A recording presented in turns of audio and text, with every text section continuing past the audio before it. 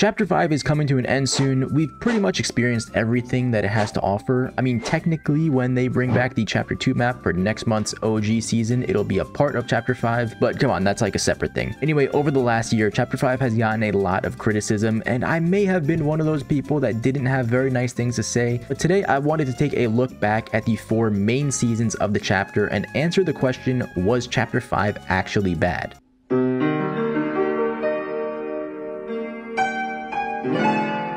This was a very bold move for Epic to release right after we were playing on the Chapter 1 map with simpler weapons and simpler graphics, and we're thrown into Chapter 5 with new mechanics, new movement, new UIs unfortunately, weapon mods and new modes. But did this move work? I'd say yeah. I mean, the stats seem to support this. We went from 1 to 2 million active players every day in Chapter 4 to anywhere from 3 to 5 million active players in the OG season, and Chapter 5 carried it pretty strong with around 3 to 4 million. Real quick, I want to say this is a Battle Royale review of the chapter, but we do need to talk about the new modes because they were such a big deal and they were such a nothing burger, man. Festival is okay, but yeah, when Fortnite allows us to uninstall certain modes to save storage space, these are hit in the recycle bin. Anyway, Battle Royale, new map. This one is nice, but at the same time, so ugly.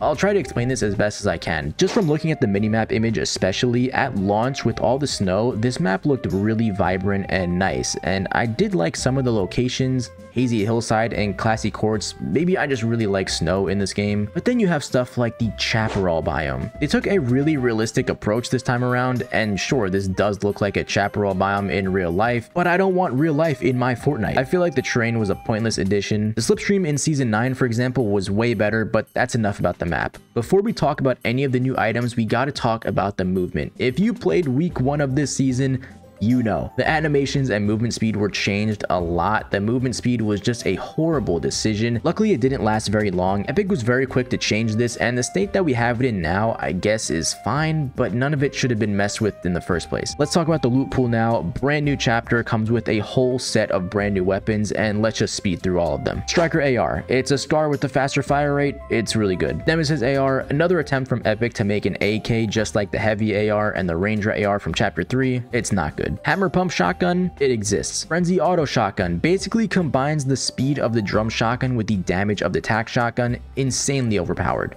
Hyper SMG, it's an SMG. Thunderburst SMG, surprisingly really good. Ranger Pistol, it's just a pistol. And the Reaper Sniper with weapon mods, easily the most overpowered sniper we've ever had. We'd also see a huge change to the gunplay entirely, making every weapon projectile. So now you have to lead your shots on an AR. Even with close range fights, if you're using an AR that doesn't have a scope on it, you have to lead your shots, control the recoil, and deal with the randomness of bloom. We also had the ballistic shield, which was pretty strong at launch but got nerfed. Grapple blade, kind of like a tamed version of the ODM gear, and medallions. On day 1, these were insane, but it didn't take long until the shield cap was added, the regeneration was slowed down, and then they were just alright. I haven't even gotten to the weapon mods yet because this season just added so much. I've always been against adding weapon mods to Fortnite just for simplicity reasons, but the way they were implemented with going to a station and just buying mods using your gold was probably the best way to do it. And after playing with it, I can safely say that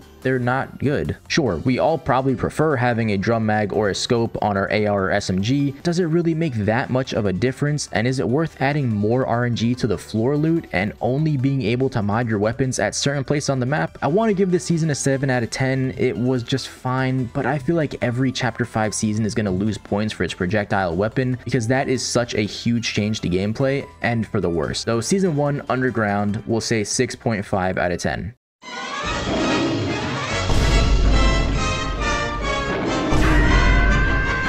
This was one of the biggest map changes on a season launch that we've seen in a while. We got 2 new biomes with Mount Olympus, Brawler's Battleground, the Underworld, and Grim Gate. The Olympus biome was kind of just different colored grass, so whatever, but the Underworld biome was really unique, and the green water made it pretty fun to play in. This time around, the medallions would all be unique and give you different abilities, and I think everyone knows that the aspect of agility giving you the green water dashes infinitely was the most insane one. The mod benches around the map were changed. They're not in the Season 1 boss locations anymore, but instead in weapon bunkers that don't open until the second circle in the match, and not all of them open every game. Weird decision, but alright. For the loot pool, we saw the new Warforged AR, which a lot of people don't care for, but I thought this was a pretty strong weapon, especially the mythic one. We got a new DMR, which I thought would actually play fine in this new Chapter 5 meta where everything is projectile, because that was the main disadvantage of a DMR before, but no, it's still ass. The Harbinger SMG replaced the Hyper SMG. They're having a mid-off. We got the Gatekeeper shotgun, and I'm trying to think, is this the most overpowered shotgun we've ever had? To go along with the Greek mythology theme, we got the Zeus Thunderbolt, which was kind of the same story as the Goku mythic. Like, it's really cool for a day, and then you realize that when someone uses the item, they're left incredibly vulnerable in the air. The Wings of Icarus were cool to use just to get around the map, but not something you want to use around other players because those wings were now a part of your hitbox, and even with projectile weapons, it was so easy to shoot people out of the sky. Also, the Chains of Hades would get added later, which were actually pretty good. During the season, we got the Rise of Midas event, which introduced moddable versions of the drum guns and hand cannons, including a mythic Midas drum gun, which was alright, but it just doesn't hit the same. We got the Avatar event. The water bending was so fun to use. I actually didn't care that it was a projectile weapon because it was so good. Airbending was such a great mobility item, and I hope we get a non-collab reskin of it to have in a future Battle Royale season. And then there's the Fire and Earth bending. Again, they're having a mid-off. This year's May the 4th Star Wars event was horrible. I think in LEGO they got a lot of stuff, so maybe that was fun, but for Battle Royale we got the Chewbacca weapon, blaster rifle, Vader, and they called it a day. The one redeeming quality was that we got the Cantina Band jam track for festival, and they allowed us to use our jam tracks as lobby music. And we did end the season with a mini event that I didn't even know was happening, so I was caught pretty off guard dropping onto the map and seeing the Mount Olympus statue light up in the sky. Season 2 was kind of all over the place and focused on random events instead of the overarching Greek mythology theme that we've been wanting in Fortnite for a while. Also, random fun fact, this season was when I released my locker UI video, and that's actually when I was able to get my creator code, so use code Tedesco in the item shop, by the way. I'd say the gunplay was worse than season 1, so I'll give season 2 Myths and Mortals a 6 out of 10.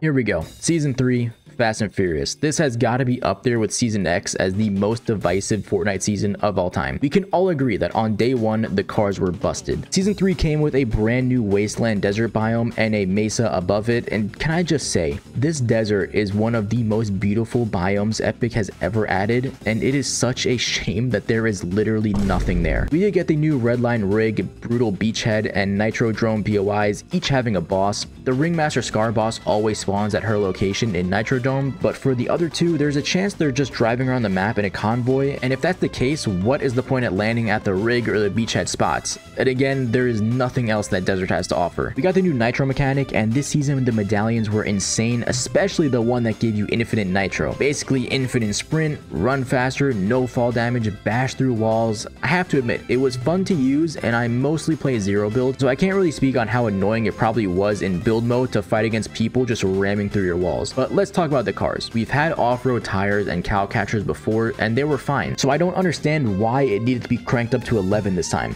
This might be controversial to say, but I never liked cars in the first place. They're just a boring vehicle and the first one to use fuel. So I will say a really good update this season was the new service stations that made it so easy to refuel. Anyway, the turrets were ridiculous, the mythic cars regenerating health made them unstoppable, and it's all very reminiscent of the mech. You win a game with them and it might be cool, but then you start to see there's two options. Either you use the meta vehicle, farm a bunch of elims that didn't take any skill, and win the game but don't really have that much fun doing it, or go against the vehicles and you die trying. Like, I just want to play normal Fortnite, man. But that's when Epic graces us with one of the greatest updates yet, the addition of Fortnite Reload. I know this is a Chapter 5 Battle Royale review, but Reload is Battle Royale adjacent based on that concept and those mechanics, and the last team standing wins. So I'm not going to spend that much time talking about Reload, but this mode is amazing. More engaging than Battle Royale in my opinion, and absolutely saved Season 3 for me. We had the Pirates of the Caribbean event, and I was just playing Reload the entire time. We had the addition of Fall Guys in Fortnite with the obstacle course on the map, and after this got removed, does anyone even remember that Fall Guys skins and creative maps exist in this game? Because I honestly forgot until I made this video. Not that memorable, and the Chapter 2 Abductor minigame was way better. We ended this season with another mini live event that I tried to record, but I accidentally died. good. And to give this season a rating, strictly Battle Royale, not Reload, I'm gonna have to give Season 3 Wrecked a 4 out of 10.